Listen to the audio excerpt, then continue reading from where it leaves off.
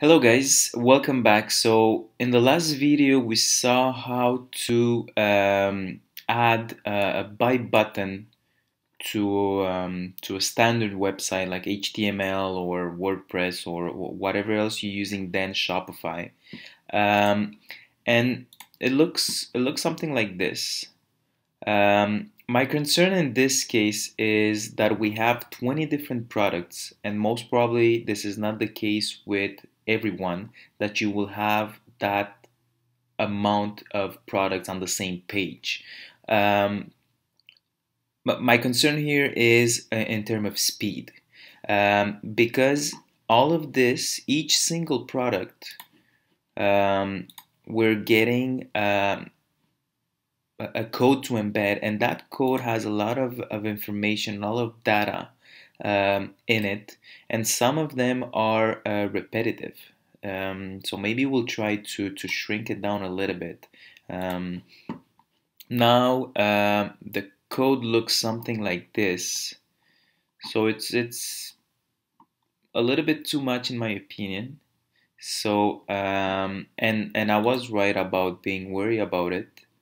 If we do a test for the speed of that page, it takes a lot of time, 6.5 seconds, and the page is about 3.7 megabytes, and 263 requests. That's way too much. So what we're gonna try to do is shrink this down. So let's see what's repetitive. We know for sure that the script, most probably the script needed for to run this code will be repetitive. So let's copy and do a search. And if I'm looking for this, find all, it repeats 20 times. So that 20 times we can actually remove it. So let me go ahead, clean that, and I'll be back with you. So what I did was deleting all the instances of the JavaScript request, because it was 20 times the same thing and the same request, which that's heavy on the server. Make sure you delete it everywhere below where it was before in your code, and add it to the head section. So just before the closing head, add the JavaScript we need, and we need it only once. So this section over here, you see you have script to script, and instead of having it in each and single button, but this again, it's only if you have more than one instances of button on the same page. That's when it comes a concern for speed. So let's save this and go and transfer it to the server. I already did it, but it was 26,000 bytes before. Now it dropped at 22. So let's actually go and refresh the speed. Let me just take a print screen here. So we have these numbers. Let's just test again. We have 263. Aha. See, right now the loading time, it's nearly half of what it was before.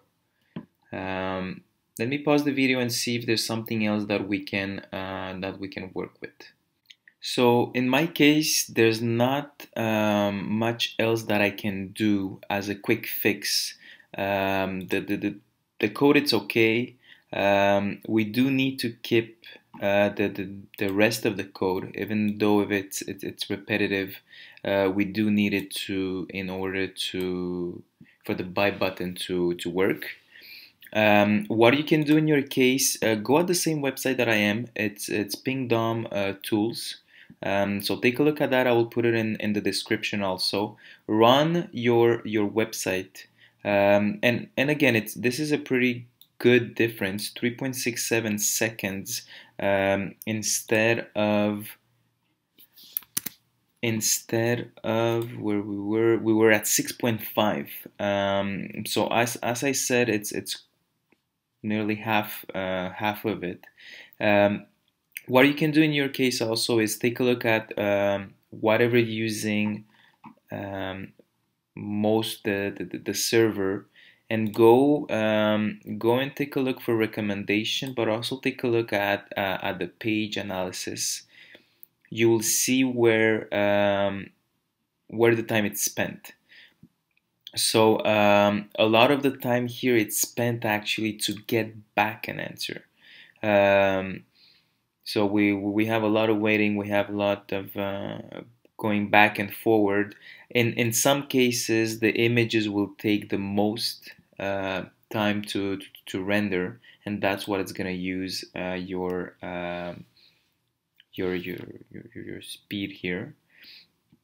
Let's see. Let's see if I downloaded images. I don't have that many images. I don't have a big image. It's a lot of different images, and you can see that what's using the most is actually it's Shopify. 2.8 megabytes on maybe 3, something like that. It was 3.5.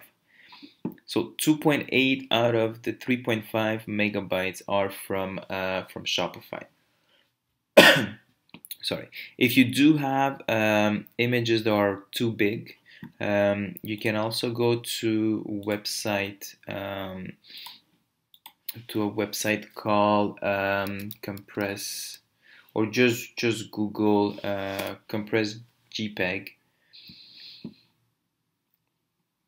and you're gonna be able to put your images here, and it will compress it for you, and you can put them back on your website.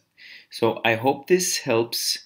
If you do have any questions, as usual, please ask me in the comments below. You also have my my email, my Skype, LinkedIn, even my Twitter. It's in there, so you have all my information if you do need to reach me, or just ask a question directly in the comments. As usual, please subscribe. I'm releasing videos like this each week, so like that you won't miss out. Thank you.